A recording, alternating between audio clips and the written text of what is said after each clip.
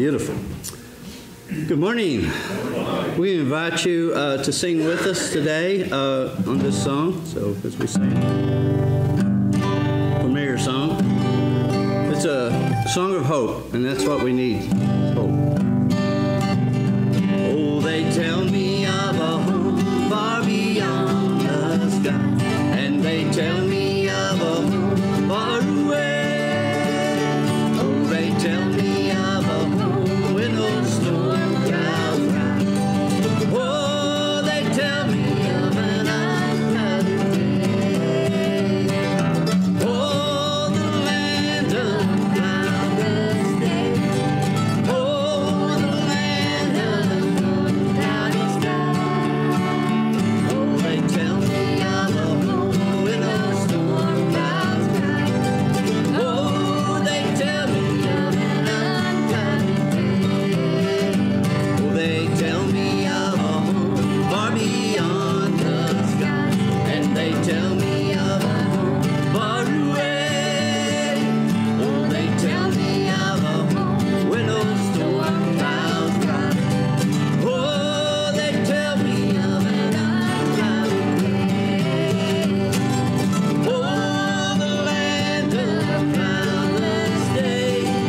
Oh, the land of unclouded sky. Oh, they tell me of a home where no storm clouds rise. Oh, they tell me of an unclouded day. Oh, they tell me of a king in his beauty there, and they tell me that my eyes shall behold where he sits on the throne that is whiter than snow, in a city that is made of gold. Oh, the land of cloudless day. Oh, the land of unclouded sky. Oh, they tell me of a home where no storm clouds rise. Oh, they tell me of an unclouded day. I'm gonna let y'all sing this. Oh, they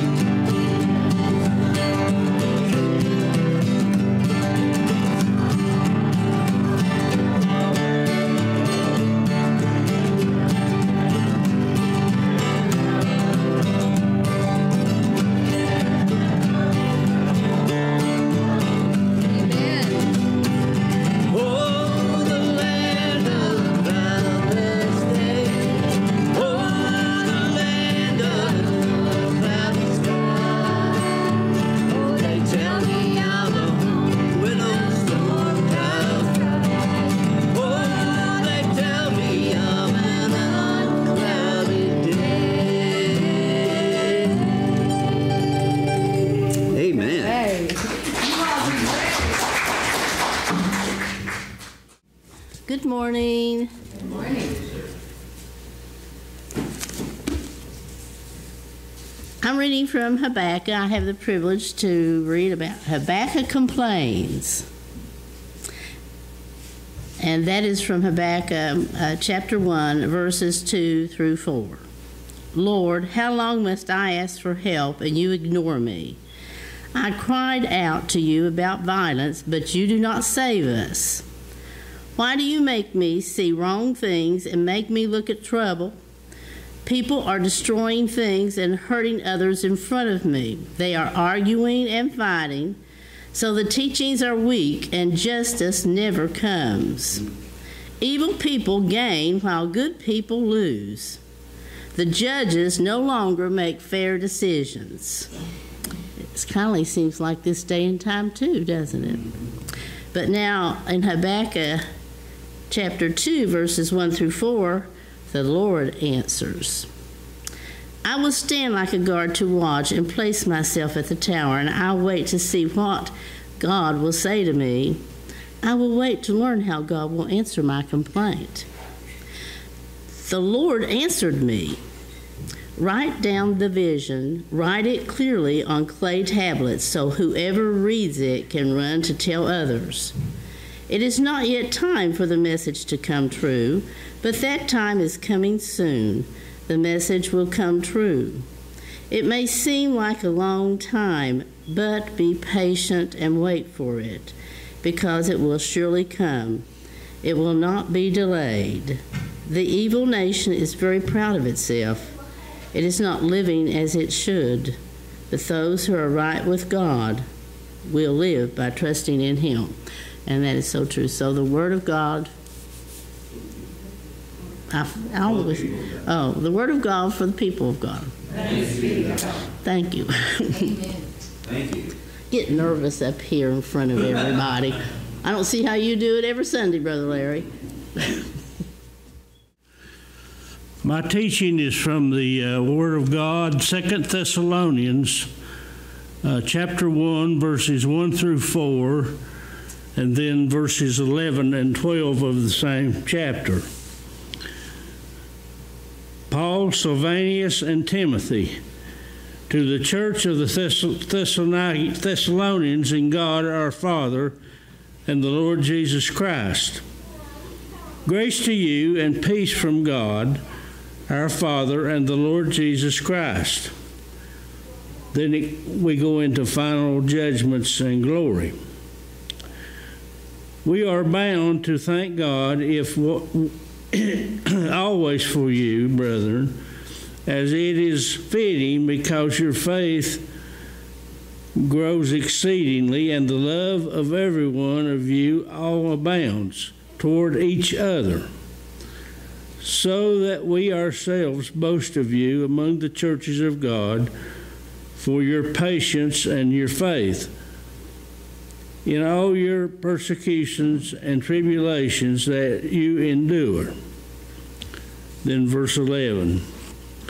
Therefore we also pray always for you, that our God would count you worthy of this calling, and fulfill all the good pleasure of His goodness and the work of faith with power, that the name of the Lord Jesus Christ may be glorified in you, and you in Him, according to the grace of our God and the Lord Jesus Christ. Ending of the chapter. The Word of God for the people of God. Thank you.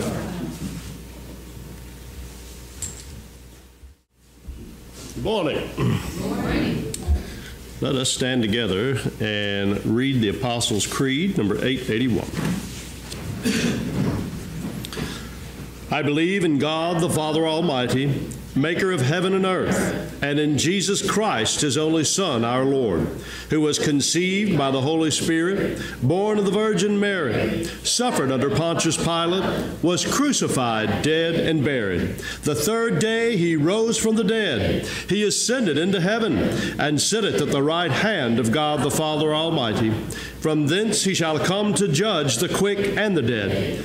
I believe in the Holy Spirit, the Holy Catholic Church, the communion of saints, the forgiveness of sins, the resurrection of the body, and the life everlasting. Amen. Let's remain standing and sing number 378, How Sweet the Sound, Amazing Grace.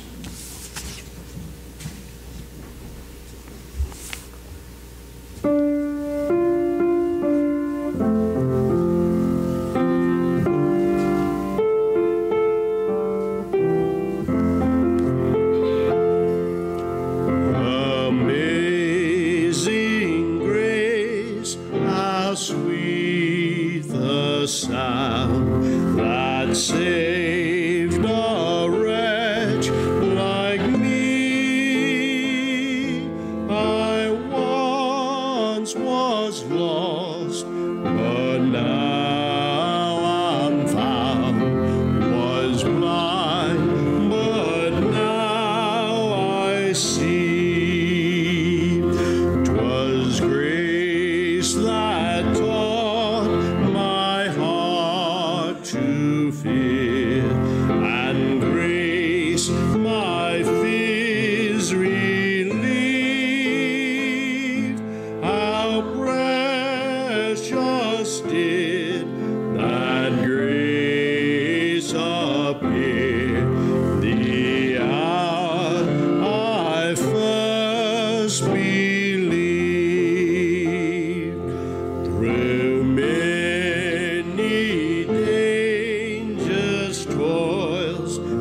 and snares.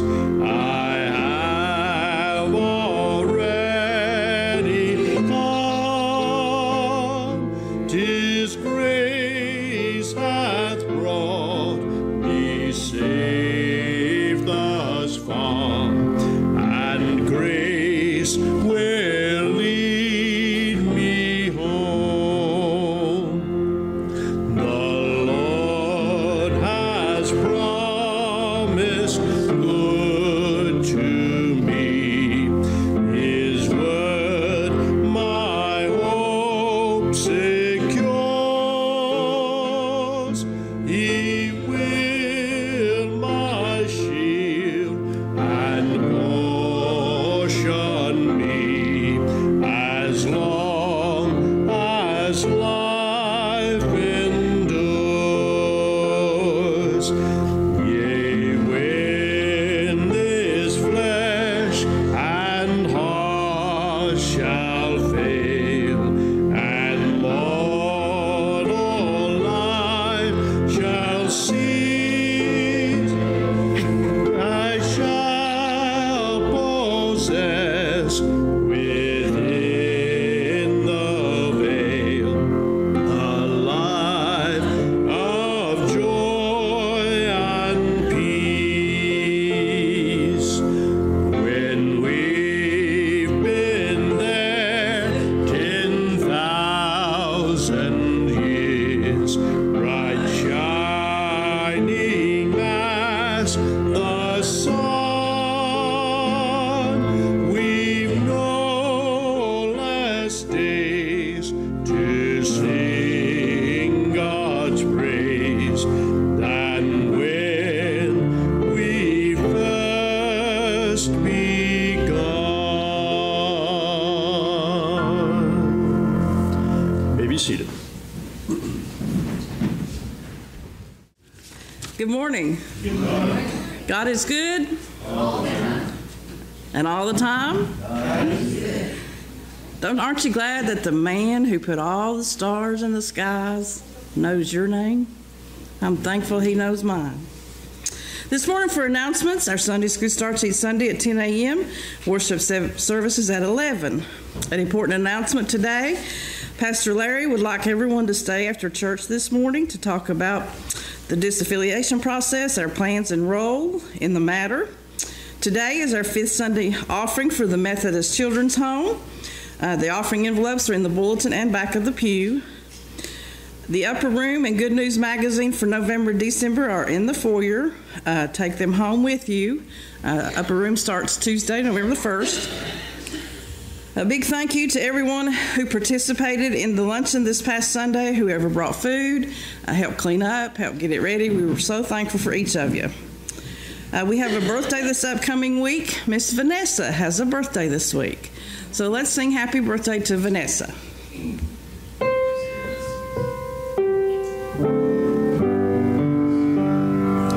Happy birthday to you. Happy birthday to you. Happy birthday, God bless you. May God bless you. We hope you have a beautiful week. Our Wednesday night Bible study, we have fellowship and food at 5:30. Bible study is at 6. Our Samaritan's Purse Christmas Child Project is coming up. You need to return your boxes on November the 13th. If you haven't got your boxes, we still have some up here. We see some have already been brought back, and we thank you for that. The details on how to put the money in the boxes or on the boxes is listed in your bulletin. We have some November activities listed. The 13th is the Charge Conference, 3 p.m. at Community United Methodist Church in Prestonsburg. The 17th is the Pikeville Ministerial Thanksgiving Service at 7 p.m. at the New Beginnings Fellowship Church in Pikeville. And the 20th is our Community Thanksgiving Service and Fellowship Meal at 6 at the Mayflower Baptist Church. Any other announcements? I just want to clarify, that's Pike County and Pikeville Ministerial Associate. Just want to make sure, because make sure everybody knows it's the entire county is included on it. And I just wanted to say thank you to all the church that brought in all of those household items, the dishes and the beautiful towels and all of the things that were taken over to help with the families. And I think this last Monday, or was it, anyway, they took them over. And so there's some of the families that are displaced in some of those trailers, and then there's still more coming. So thank you all to our church for providing that need. This morning on our prayer list, we want to continue to remember Jerry Coleman. She has been moved to rehab. David Staten, Tony Wallen has been sent to UK. Larissa Ratliff, Jonathan Ford, he's scheduled for Thursday, a surgery visit. Tim Skidmore is scheduled for surgery on the 29th at UK. Continue to remember Debbie Penix, Charles Edmonds, the children suffering with RSV, Vanessa, as she lost her father, Lois, Avery, she has a fever. Continue to remember the family of Andrew Allen, and Ward Skidmore is in the hospital in West Virginia. Is there any spoken requests? If not, we'll ask our pastor to come lead us in prayer. Are there any unspoken prayer requests? God sees your hand and knows the need that it represents. Let us go to the Lord in prayer.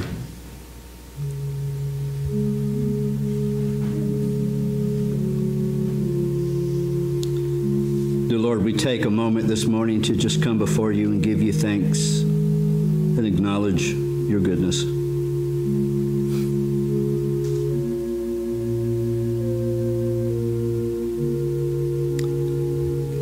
And we confess to you our sins and the things that we have done and the things that we have left undone.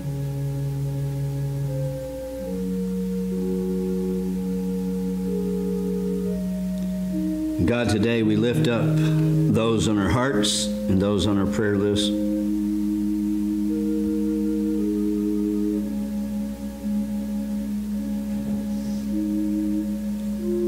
Lord, we want to pray for these special prayer requests that were listed and those that were mentioned this morning, and even those, Lord, that were unspoken. God, we ask you to help with those that are getting ready to face surgery. We do pray, Lord, for Tim and others, Lord. Today, we just put this in your hands and pray for the family for strength. God, as they we know it's hard not to worry.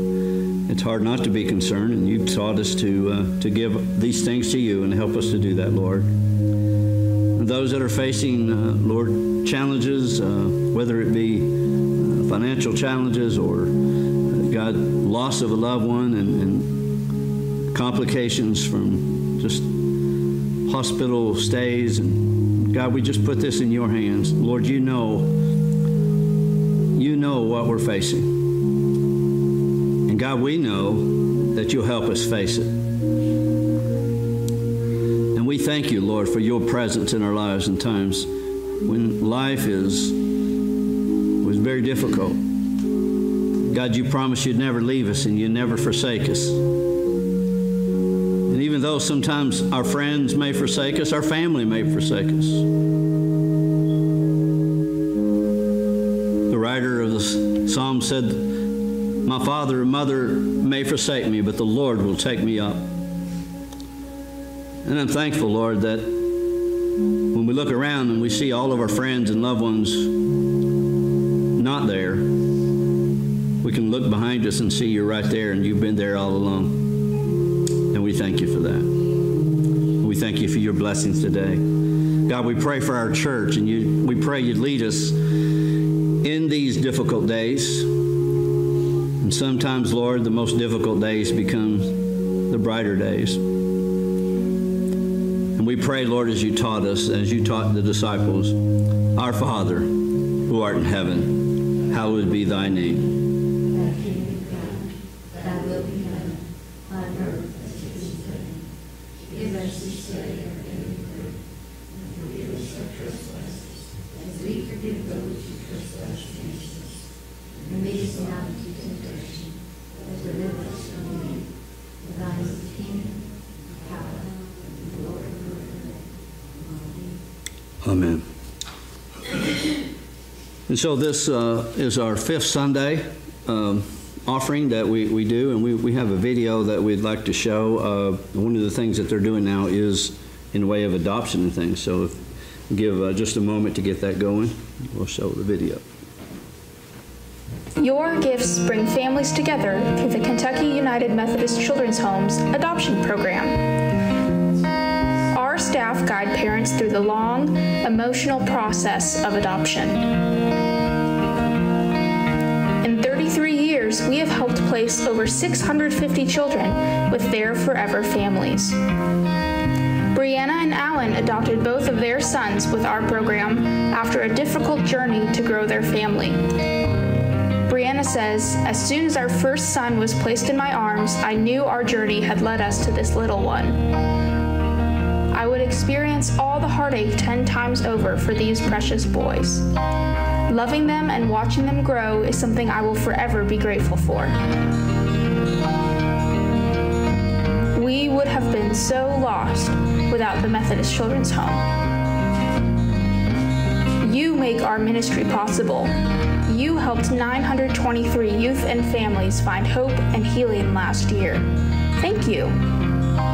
Please give generously this fifth Sunday.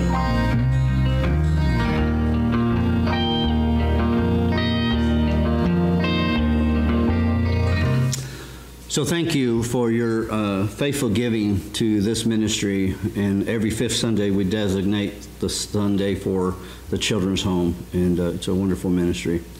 So we're going to do our doxology, and we're going to pray after that. Melinda, would you pray after we sing our doxology?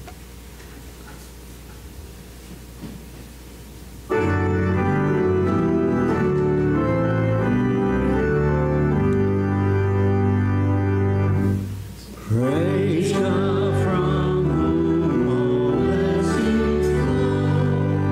Praise Him, all creatures here below. Praise Him up above, ye heavenly home. Praise Father, Son, and Holy Ghost.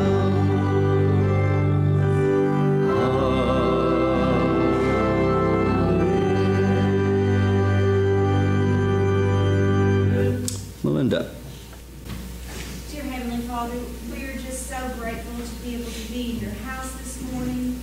We thank you so much for the blessings, the talents that you bestowed on all of us. In this season of giving, I think back to a message I saw on a United Methodist board as I traveled last weekend. You don't ask that for our blood. Jesus so graciously has already given that.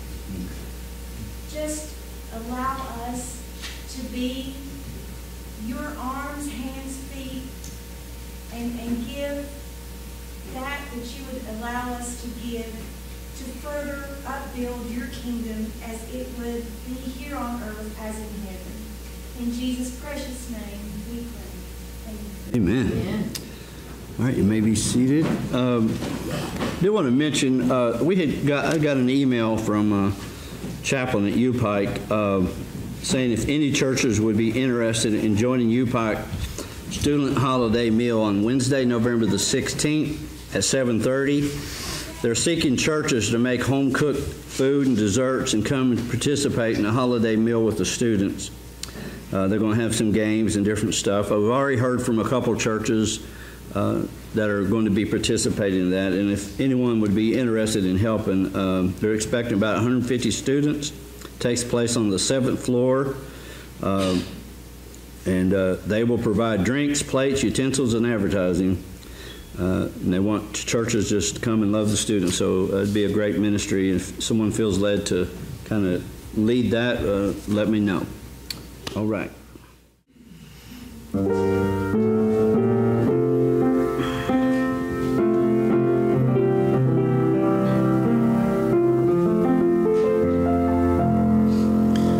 Be still, my soul, the Lord is on your side. Be patient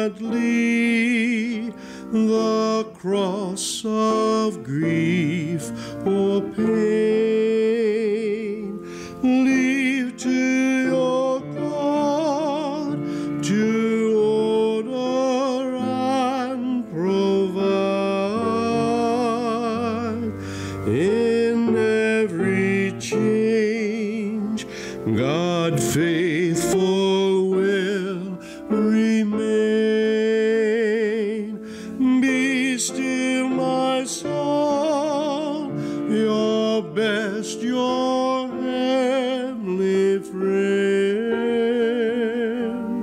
Through thorny ways leads to a joyful end. Be still, my soul, your God will undertake to guide the future as in ages past. Your hope, your confidence, let nothing shake. All now mysterious shall be bright at last. Be still, my soul, the waves and winds still know the Christ who ruled them while he dwelt below. Be still, my soul, the hour is hastening on, when we shall be forever with the Lord. When disappointment, grief, and fear are gone, sorrow forgot, love's purest joys restored. Be still, my soul, when change and tears are past. All safe and blessed we shall meet at last.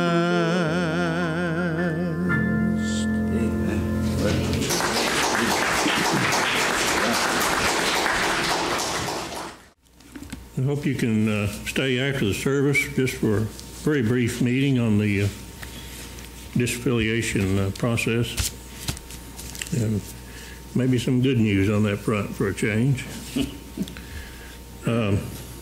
Scripture reading is taken from Luke chapter 19. He entered Jericho and was passing through it. A man was there named Zacchaeus.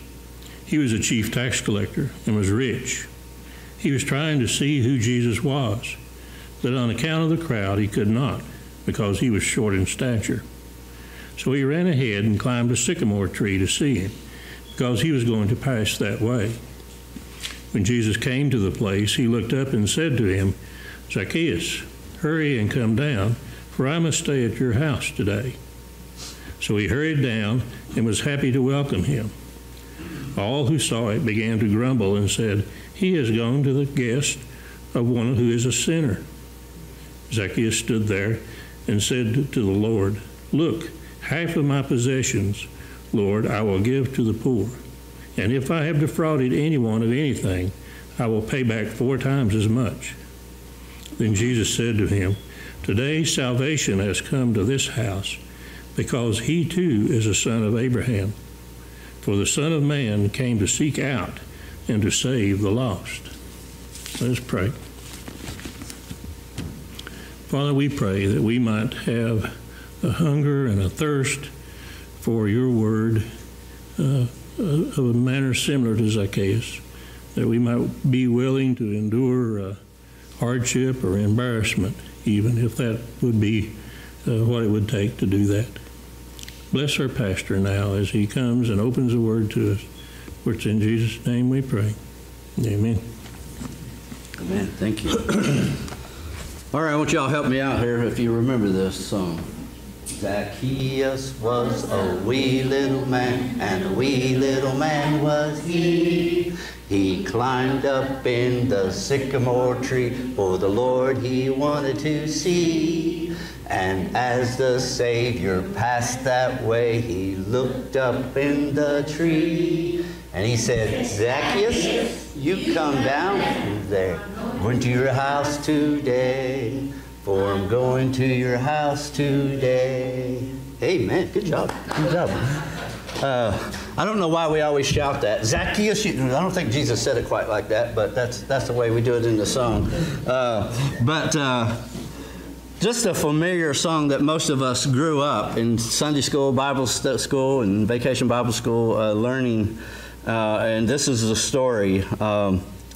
And so if you read the Gospel of Luke, you will find that there is a certain attitude toward certain group of people, and that is people, well, rich people. And I don't know why it is that Luke seemed to have this attitude, or maybe he thought Jesus had this attitude, but you find it over and over. That seems to be a running theme with Luke, that anytime there's something to do with riches, it's usually not good. And so when the Bible says to us that there was a certain man named Zacchaeus who was a tax collector, well, first of all, that's bad enough. Not just a tax collector. He was a chief tax collector. And, you know, a tax collector was one thing, but the chief tax collector, that's the one that didn't just sit in a booth and take taxes. He's the one that came to your house and took everything that you owned, basically. They weren't people with good reputations, in other words. They were not known to be good people, and so they had a bad reputation. But at the same time, he's the chief, so he is somebody in society. But if that wasn't bad enough, he says, and he was rich. Ooh. So it gets even worse, you see. He was a tax collector, the chief tax collector, but that doesn't stop there. He was rich. So he wasn't liked by a lot of people, and probably because some of the ways he got rich was by defrauding and taking advantage of the poor. And so here you have this passage, and Jesus, of all people, to invite yourself to their home, invites himself to the home of a guy, first of all, who just climbed a tree. You know, I mean, here's this fella that you would imagine, thinking about, you know, someone who would be a little prestigious, if you would. And Jesus comes to town, and because of his stature, I guess, he decides he wants to get a look at Jesus. We don't know exactly why. But here he is up in a tree. He's kind of out on a limb. And Jesus sees him, and he sees Jesus. And this is where the story begins. And as Jesus is saying, I'm going to come and dine with you today because he's a good guy? No. The crowd doesn't seem to think so anyway. They start to grumble. And when Jesus makes this announcement, oh, you know, they're like, why are you going to his house? Don't you know he is a sinner? And you could put that on any, you can add anything to that if you want. A drunkard, a gambler, whatever. They're like, why would he do this? Why would he just lower himself to this man's standards? And I guess Jesus could sing along with Garth Brooks, I've got friends in low places, because he seemed to have that as well. And so I want to point out some things today that I think are important for us to know that I see in this passage. And the first one is this. There are a lot of people who feel that they are unacceptable to God. Now, they may not say that, and they may not even understand it completely, because I can tell you there have been times in my life when I have felt that way, even after becoming a Christian. But where they feel they are unacceptable to God. And this story tells us that is not the case.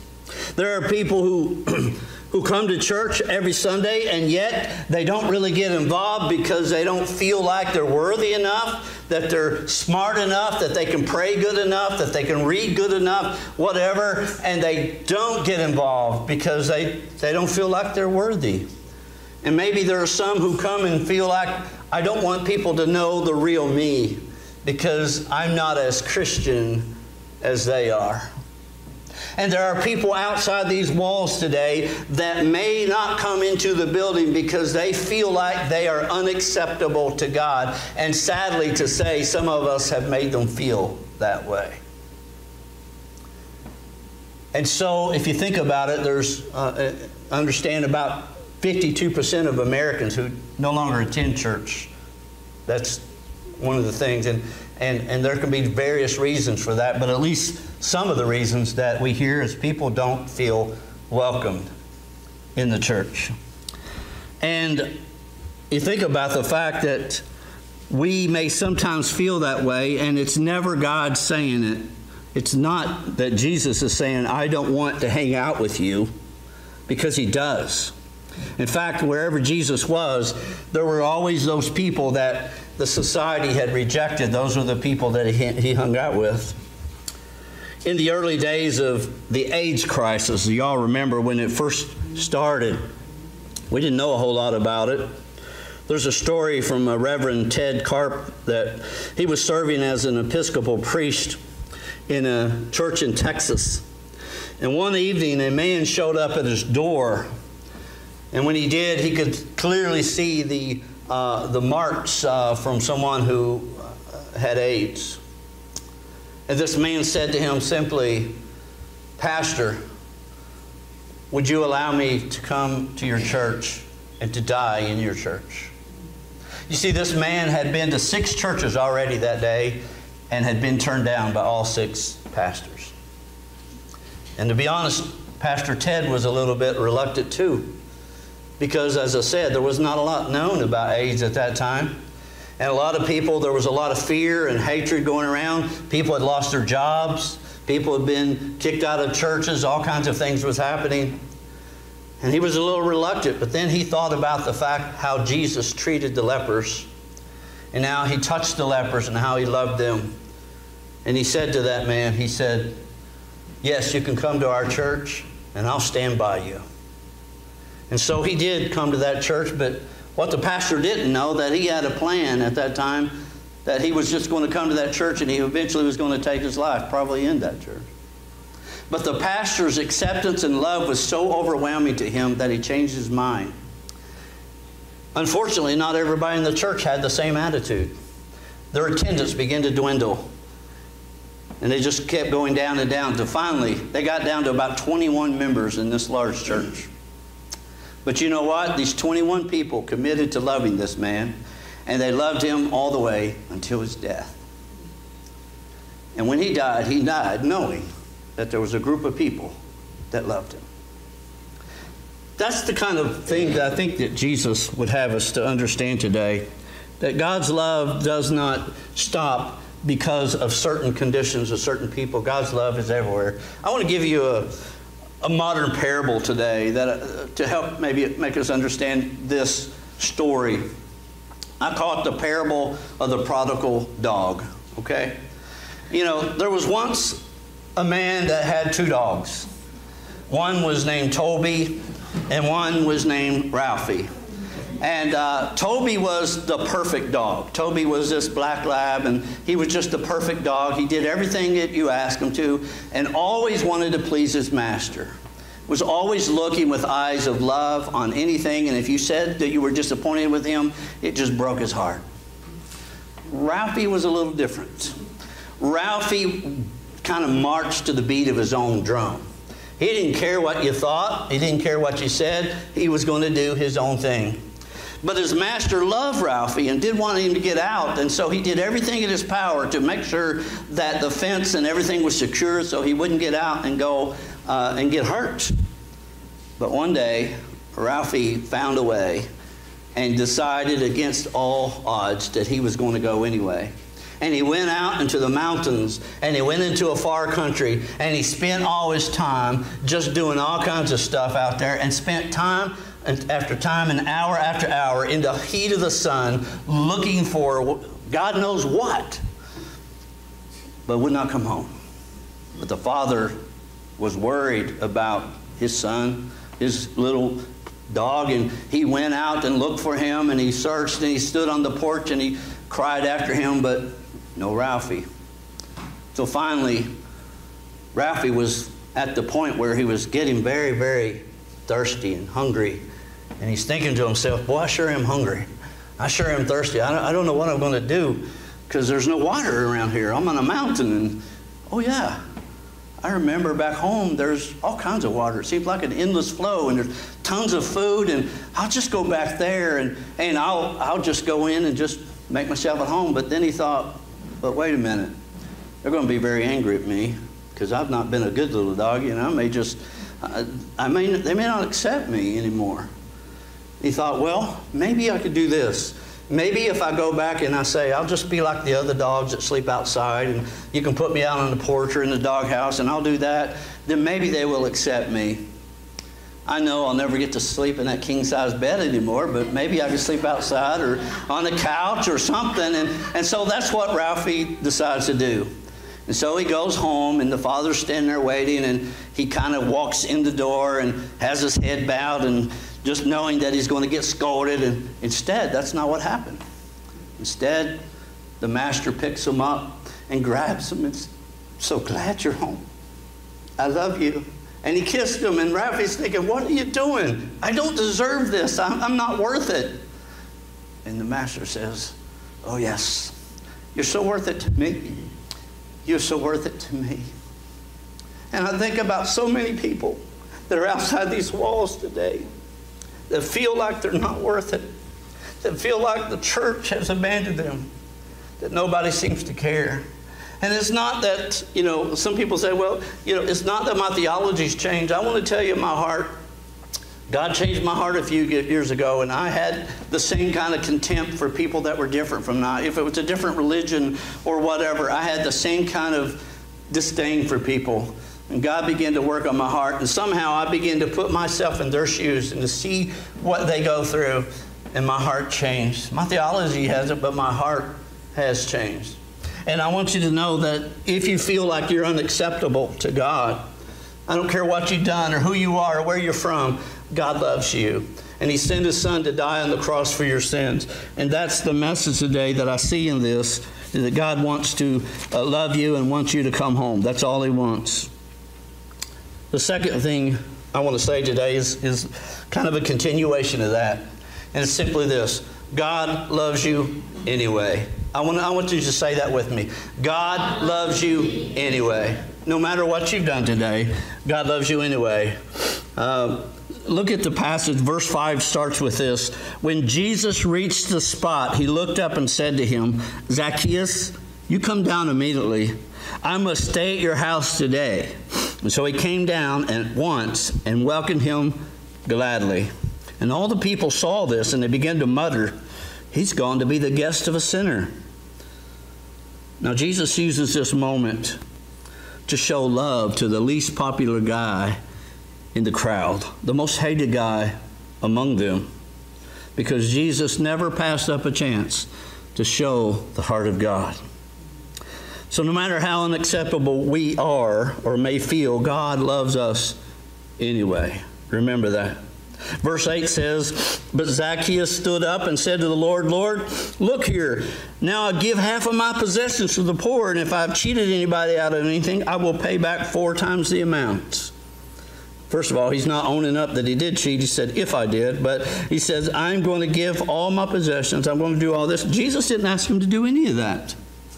Jesus didn't say, okay, you come down from there, and if you give up your possessions and you do all this, then I'll accept you. He just decides, man, this guy is worth it. I'm going to do this. And Jesus said to him, today salvation has come to this house, because this too is a son of Abraham. For the Son of Man came to seek and to save the lost. And that brings me to my final point today from this story.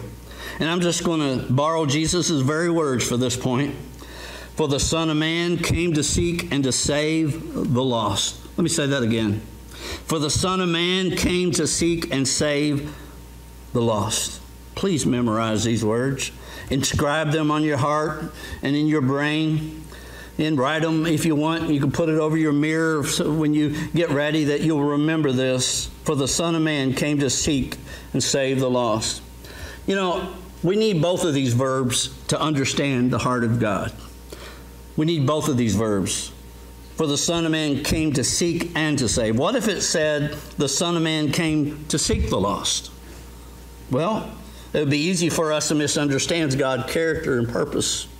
We might believe that Jesus seeks the lost so he can correct them or condemn them or stand in judgment of them or point and preach to them a hellfire and brimstone message, but that's not what it says. Or what if the verse read, for the Son of Man came to save the lost? That's a little better, but it still doesn't show us God's character and purpose. We could still twist Jesus' word to mean that if the lost comes into our church, and if they act like one of us, and if they do what we say, and if they fit into our mold, then and only then will Jesus save them. That's not what it says. Jesus came to seek and to save the lost. And that's what it meant. That's exactly what he did, and that's exactly what he wants us to do. He wants us to seek and to help him save the lost. A few years ago, I was hired by this church to be the full-time pastor. It's been June, it'll be 11 years. And when I came to this church, I remember going into my office that I had downstairs in the basement and waiting for people to come to me. And guess what? Nobody did. And I sat there, you know, I'd study my sermons and all that, but there was nobody showing up. And finally I decided, okay, I'm going to go to them. And I went to the hospital and I signed up as a volunteer chaplain. And I began to volunteer as a chaplain. Of course, today I'm full-time chaplain. But to think about the fact that there are people in that hospital that I've met in these almost 10 years at the hospital, that I've seen life after life change. And I'm not taking any credit for it because God is the one that changes lives. But there were people, so many people that I came in contact with that were needing just somebody to tell them, hey, God loves you. God loves you. And you can have a relationship with God. And so many lives I've seen, we've been able to baptize so many people and see lives change and tell people the message of the gospel. Because we know that that is the ministry that Jesus gave us a ministry. He didn't say, you know, for everyone to come, but he said for us to go. And that's what we're to do. That's why some of you do what you do, and the ministries that you are, and the different jobs that, you know, we're not all pastors, but we can all do something. And that was Jesus' ministry. So please don't believe the lie that you're unacceptable to God. One of the greatest truths that Jesus came to teach us is that God loves you anyway. No matter what you feel and say, no matter what others say, no matter whether you deserve it or not, God loves you anyway. And the whole reason God became flesh in the form of Jesus was so the Son of Man could come to seek and to save the lost. And you know, I believe this. If you're looking for Jesus, he's looking for you. And if you're not looking for Jesus, he's still looking for you. And he's wanting a relationship with you. And if you have received God through the love of Jesus Christ, there are others out there that are looking for you to tell them about a God who loved them enough that he would come and die on an old rugged cross for their sins. I want to ask you this morning to bow your heads as the musicians come. Dear God, I don't deserve the love you give us. And yet, Lord, you love us anyway. And I'm so thankful for that today. God, help us to see others through the lens of Christ. People who need the Lord. and help us to offer that same kind of love and acceptance. God, it's not our job to judge. It's our job to love.